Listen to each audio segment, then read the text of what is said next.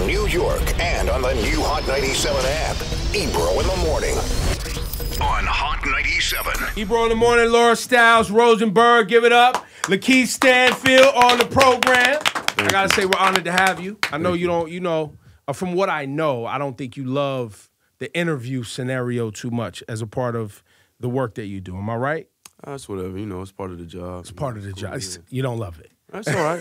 You gave us one of the most memorable... It depends on who I'm talking to.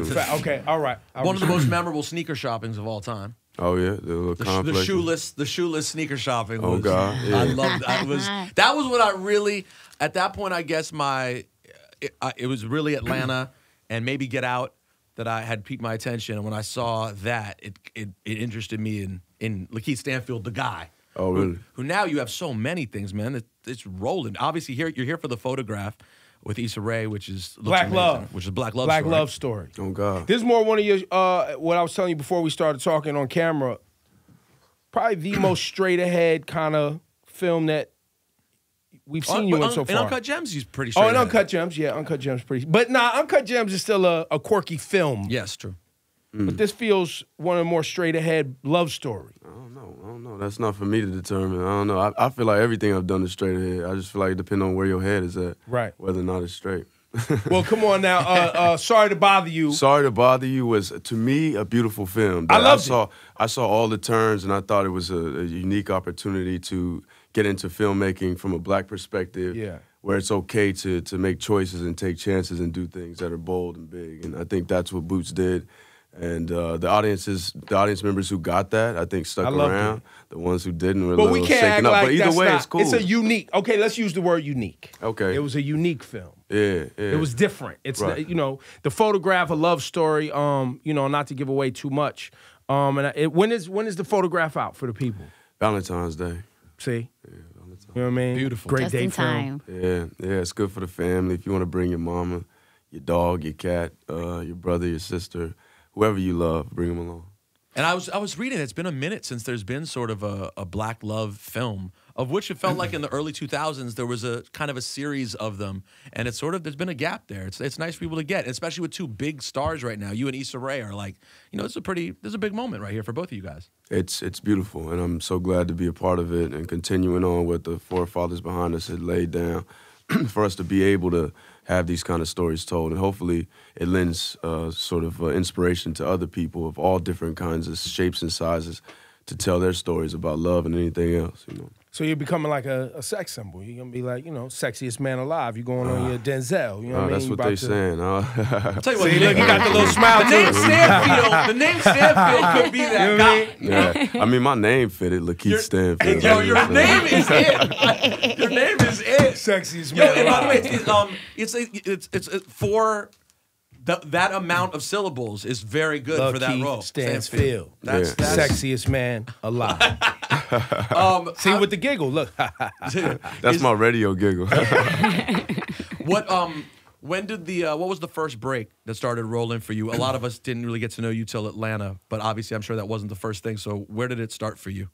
It started for me with Short Term 12 I did in 2008, and it was made into a feature in 2013 where I was nominated for Best Actor, which lended sort of my name to the industry, and then everybody started paying attention within the business. And then I did The Purge, Anarchy, and several other movies, and then finally Atlanta, Get Out, and a couple other things that really kind of made a little splash. Were you able... Did you have a moment when that was happening, when you could feel the momentum starting to roll? Like, was it slower because things are spread out and releases are random? Did it not necessarily feel that way? For me, it always felt the same. I always felt like the same dude I was, Ever since my first movie, people were coming up to me and just, so that frequency has changed a little bit. Like, now that I'm at the airport, it's more people coming up, but it's pretty much been the same thing. What do people reference the most when they see you at the airport? It depends on what airport, but in Atlanta, you know what they talking about. But yeah, like here, it's but mostly I think it's Get Out, the thing that people are recognizing the most. It was a great documentary. Yeah. Great documentary. Right. I think us, like the whole world, are obsessed with Atlanta. But can you talk about the Teddy Perkins episode? Because I think that's the one where we all came in here and we were looking at each other like, did you watch Atlanta? Because we could, it blew our minds. It was crazy. I didn't even know who, like, I was chilling with Donald the night before. He had, like, braids in his hair, chilling. Like, we're talking about the episode. He's like, yo, you excited to meet Teddy? I was like, yeah, it's a crazy, because we had read it. I'm like, yeah, it's going to be a crazy role. He's like, yeah, I'm excited to meet him too. And then the next day I show up, and then there's this like strange dude who looks fucking crazy, talking crazy. And I'm interested, and I'm like, who is this dude, you know? So I'm talking to him. He got his whole backdrop down. He telling me where he from. He's saying he a big actor. He been acting for a long time, but I can't find a nigga. Like, I'm searching on everything. I'm like, who is Teddy Perkins, you know? And then, so I'm asking people around the set. I'm like, yo, who is this dude? And then somebody had told me, it's Donald. I was like, what? I was like, what? We just did like several takes together, and I was looking at. There was a moment where I was like, "Is that Donald?" But I was like, "Nah, his eyes ain't blue." He had contacts, so and he had the whole thing, the whole get down, and so it blew my mind. You know, it was take after take, and I finally realized it was him, and I was like, "Yo, I love y'all for that." But I was mad at the person for telling me, because I was like, "Damn, I could have stayed in it. It could have been something special." It was still special, but I like not knowing actually. But I didn't. But I did want to know, so I was asking. Sorry, I was just gonna say Donald's talent level. We met him as Childish Gambino, at least I did, and then watching the progression, right? You've been around a lot of talented people, right? I mean, talk to me about that, like his level, his genius. Like, have you seen somebody that can do so many things so well? I think there are many, many, many people who are genius, but some people that are allowed to tap into it or know how to tap into it, and some people who don't. And some people that allow themselves the space to tap into it, and he's just tapped into it. And once you tap into it, you got to stay the course and realize that your genius is going to cause things to shake up, and people ain't going to understand you, but you just got to keep walking the line, and that's what he's done, and created platforms for other people to do the same. So his genius ain't no surprise to me, because, everybody has an opportunity to access it. Some people get in their own way. Some people let it fly. There's a lot of dope people around that show in general, Swank and Stephen Glover, and just a lot of different talented people. Can you tell us a little bit about some of the other people that may not be in the forefront who kind of make that whole thing go and what they bring to the table? Oh, man, that's a great question. I'll just say Atlanta's my favorite set to work on. Everyone there feels like family. It's a bit of a coveted situation where we all sort of in one thought and walking together, and we don't really let outside things come in and break up and shake up what we're doing, and we believe in it, and we feel like we're doing something new and trailblazing, so I love being there. It's a gift and an honor for me. You seem like someone who always is, you're always paying attention, you're dialed into the world socially, culturally. Is there any one thing that you're most on right now that like you're thinking about the most? What's occupying Lakeith Stanfield's thoughts right now the most? Oh, man, I'm still trying to shake off this last movie I did with Shaka King, Daniel Kaluuya, about Fred Hampton, his life. And it's one of the things I've always wanted to work on, something like that for my people, and, from where we come from and what we struggled through and how we got there. And the character I play is not in line with the things that I believe in and care about, which, oftentimes that's what you want to get into to stretch yourself. But it's been technically very difficult for me, but I feel like for people it'll be a treat. I feel like there are more people that are, I'll just say, O'Neal-esque than people that are Fred Hampton-esque. So I want everybody to come out and watch it and hopefully What's identify. the name of the film? I'm sorry, I missed it. What's the name of it? It's untitled now, but it's a Fred Hampton project. So you're on the other side of Fred Hampton in the film. I am. I play an FBI agent that infiltrates and ends up supplying floor plans to the FBI to get him. Were you not geared up at first when you saw the role? Were you not geared up to play an FBI agent in that case? I saw the role, and I told Shaka that when I read it, I was like, yo, this is a great script. I cried for like 5 hours, and I was like, I can't wait to play Fred. And he was like, nah, actually. And then I was like, damn, man, it took me a while to really get into it, but I like a challenge. I recognize it as that, and so... I took it on. Yo, isn't it, Fred Hampton was 21? Yeah. When the police broke in his home and shot him up? Mm-hmm. When you think about, like, activism in this country and revolution and everything, you think about Huey. Huey was 19 when he started. Yeah. Right? Are you happy with what you see young black folks doing and the conversations that are happening in the mainstream? You as somebody that's been tapped in for a while? Yeah, I'm happy with it. I feel like, we surviving, continue pushing, and everybody learning and expanding. and I'm happy to see it. You know, we can only do what we do one at a time and try to make our strides to make ourselves better. By virtue of doing that, we make the whole collective better. You know, so that's all we can do. Your band, why is your band called the Moors? Moors is I had a time during growing up where I went through a little kind of a shift in consciousness where I was like, I want to get back to roots and I want to get back to where I come from and my people and start studying on it. So Moors was one of the many civilizations that I came across, which was a beautiful manifestation a while ago of black royalty and beauty. And so I wanted, if I was going to name my band anything, for it to have the spirit of ancient civilizations that were, you know, that were great. So Moors was the one I chose. You know, it's a lot of people don't know about the Moors when they, you know, ruled Europe and built more universities and built, you know, and educated that region of the world, right? A lot of people don't know that story. So it's very dope to see that. Do you is that black consciousness and being able to tap into that through film, is that something you hope to be able to continue? Yeah. I hope in everything I do there's some sort of reflection of the beauty that I see in my people. And I'm grateful for the stories that allow me to do so, like the photograph, just, you know, illustrate black and its beauty that I know it is. But, you know, ultimately, I want to tell human stories that involve all kinds of things, you know. I'm black, so everything I do is going to be black anyway, but I want to tell all kinds of stories. I want to tell alien stories, dragon stories, bat stories, rat stories, all kinds of stories. It sounds like the one coming up is a bit of a rat story, actually, but but yeah, I want to just include everything and be a part of the global conversation. Is it challenging, though? That's a big challenge, right? It's tough to be able to, as a black actor, to take on things that just aren't specifically about, because you hear that from actors that are, you know, even with what you see with, like, you know, Parasite, which was a great film, right? It automatically goes under this umbrella of being Asian and being South Korean. It gets almost relegated to, you know, a box in some way. Sure. Even though when you look at the film could take place in anywhere. Technically, it just takes place in Korea. Is that a challenge in Hollywood? Oh, I mean, it's a challenge of life. You know, everybody gonna try to put you in boxes and make you what they need you to be in order for them to feel comfortable, to have you in a space, you know, and I understand it. Categories is what we do as humans, you know, to make ourselves understand and process things. So it makes sense, you know, but I think I'm interested personally in the kinds of art that are interested in breaking boundaries and blurring the lines in between those things, because I just find more fruitful things usually come from that. Right. A couple months ago, you came with these bars for Charlemagne.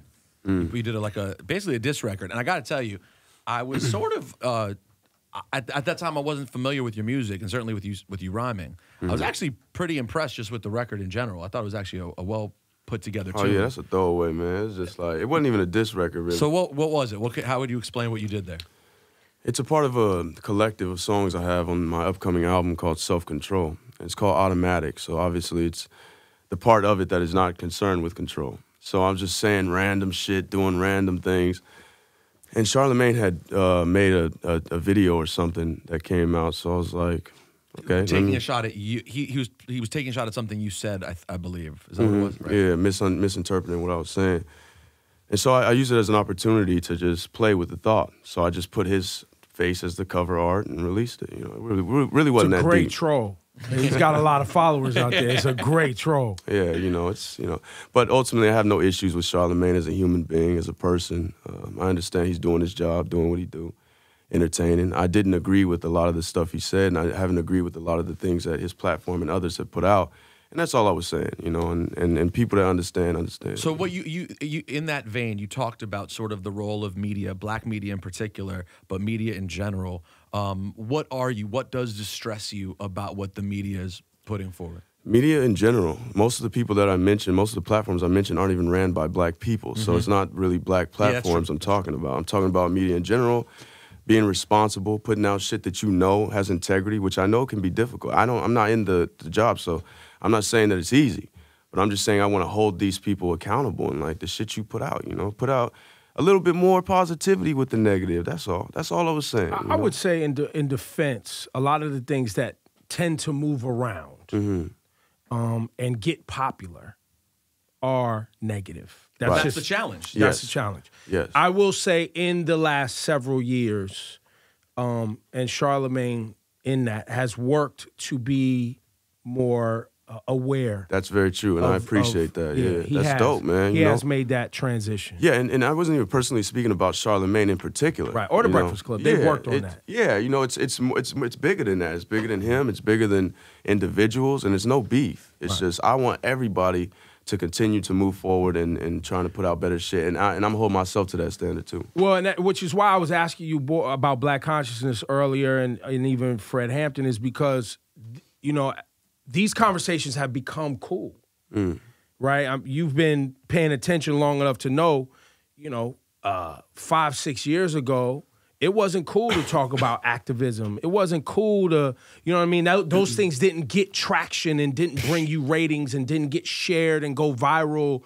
It was not cool. And I know from experience, because I was one of the individuals that have been having conversations for a long time, that people be like, he up here preaching again. This nigga think he got knowledge. You know what I mean? I lived in that space for a long time. And now people think I'm slandering individuals or making fun of them when I'm like, yo, it's cool now to be conscious. It's cool now. You got to speak your truth, man. You know what I'm saying? Everybody, people ain't gonna never really understand, what the particulars are, especially when you're trying to open up conversation to things that isn't about the fuck shit. We know everybody want to see the dirt, and that's okay. That's part of the human condition. I'm just saying, when it comes to us and as Black people, sometimes as a singular unit, you represent a monolith, and so we have to be careful about how we're representing ourselves and each other. Say that again for the people in the back. I don't think they caught that. Yeah, I'm saying that as a Black person, sometimes as a singular unit, you represent a monolith and things that are bigger than you. So we do got a responsibility. Just like we got to wake up and make sure we don't get shot in the streets, we got to wake up and make sure we ain't dogging each other and talking shit about each other bad and unnecessarily. You know what I mean? So that's all I'm saying. Add the layer to that to your point that you made earlier, and a lot of those situations are with people of color propped in front. But the money that's being made on those stories, which are hurting the community, those are not Black faces that are making the money on that content. That's why people were so upset. Going to iHeartMedia. That's why people were so upset with Gayle, is what he's talking about. Yeah, but that's why. That's the basis. You're right. Of it. You're right. That's the basis of it. Because Gayle works for a network. And not only that, but they feel like, look, the Kobe Bryant story, as it's ended. This man, while he overcame something and had an allegation that got dropped and all these things, why are we still talking about this one instance in this man's whole life legacy? And why is this thing being, continually brought up like you're trying to harm him and harm his legacy? Also, it's just like the people, the collective consciousness, as it concerns itself with things that are better for it'll choose better and do better. You know what I mean? And so the people, as we start to want to be involved in more fruitful shit that's more meaningful to us, we will demand that the people putting shit out are going to put out the type of things that are with our frequency. So it's really on us, it's democracy type stuff. What was it, because having that desire to want to learn that and having the desire to want to put in that work on a daily basis, right, is something that is either taught to you or something causes you to know that's a healthier path for your mentality and your spirituality. What got you there? I'm tired, bro. I'm tired. Yeah. It's a heavy thought walking around, feeling judged by, things that are often self-created or influenced by things that are outside of your control. And so you got to start with yourself. You get tired of the bullshit, And sometimes when you express on a public platform, it can affect people, but the point is not to dog nobody out. The point is not to, have fun with the little shit once he start talking, use the traction. And that's okay, too, to have fun. But it really ain't about nothing personal and war and all that bullshit. It's really about all of us fighting for the same thing. And that's for all of us to be able to walk down the street with our head held high. That's it. All right, well, obviously we're spending a lot of time covering important Black issues. As a Jew, I got to ask one important Jew question. Yeah. Adam Sandler. Jew, no. What was it like, what was the Sandler experience like with Uncut Gems? Amazing. Sandler's a beautiful man. Just a very, very kind person who is so humble and great and easy to work with and hard to be mad at. So it was hard for me to yell at him all that time, after the premiere, I was so close to him. Like, when the shit happened, it jumped off. It popped at the end. I was like, yo, you all right? You good? At the end, he like, nigga, I was active. I'm like, he didn't say the words, but basically. Adam Sandler said the N-word. No. Lakeith Stanfield said Adam Sandler. No, he didn't say them words. But yeah, I wanted to comfort him because he's such a beautiful, cool dude. It was, yeah. And what about KG? I think the sleeper part of that movie is how good an actor KG was. I thought Killed he really it, did a nice job, man. Yeah. He was amazing. Came through, showed up. And we were all learning from each other. It was a beautiful experience. Would you have any insight on your character in that film? Like, kind of what the logic is of your character? Because it's kind of interesting. Like, in one sense, your character is just trying to get by and find your way. It's also you're also sort of a shifty character, just like Sandler is in your own way. That's a real person, man. That is a real person in this kind of like celebrity jeweler. Yeah, did you do any research on cats like that, or hear about people who have that role? I just hung out at the Diamond District, and I was just seeing how people were moving and shit, and I was like, and it makes sense to me, if that's your job, you're trying to get money, it ain't that hard to understand, You come in, secure the bag, any means necessary, fuck all these niggas, like, you know what I mean? So I figured that was his standpoint, so, yeah. That's dope, man. And do you think did you feel Uncut Gems got snubbed at all in the award season? I ain't really tripping off the awards, It's kind of, awards are for award-minded. We ain't making movies to get awards. We're making them to tell stories, and it's nice to be honored, but that ain't really what we playing for. And if they shout us out, thank you. We appreciate it. If not, we keep it pushing. His name is Lakeith Stanfield, and we appreciate you. He's going to be the sexiest man alive at some point now that he's, you know what I mean? Yeah, actually, does your shirt come off in the photograph? It does. You can see all my glorious taco meat. The shirt came off. Shirt off. Listen, John Legend won this. This is in range. You can make this happen. Hey, look, I'm gonna get in the gym and I'm gonna hit you. Yo, go check out the photograph. It's out Valentine's Day, man. Thank you for your time today. Thank you. Lakeith Stanfield.